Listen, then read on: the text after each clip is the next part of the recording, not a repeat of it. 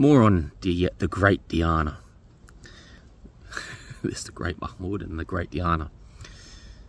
And she's a great woman. God bless her soul and her marriage and everything about her. But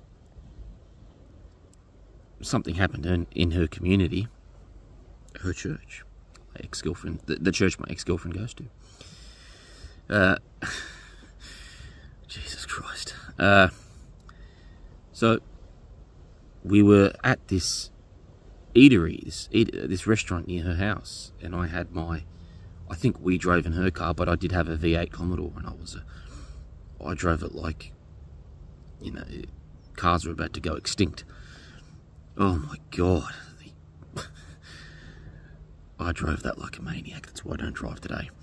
It was a very powerful V8 Commodore SS.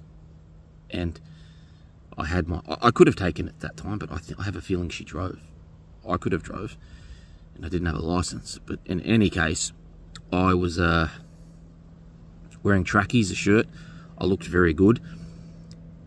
And she was commenting consistently on how I looked. And she would always refer back to that time, that moment, that place.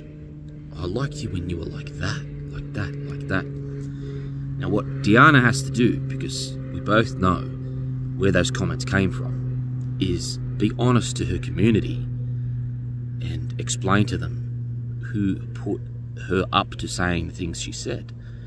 Because what she didn't know is that I could, as soon as I could detect something funny coming from her, which I pick up like that, I do have the connections to see who she was talking to. And she was talking to police.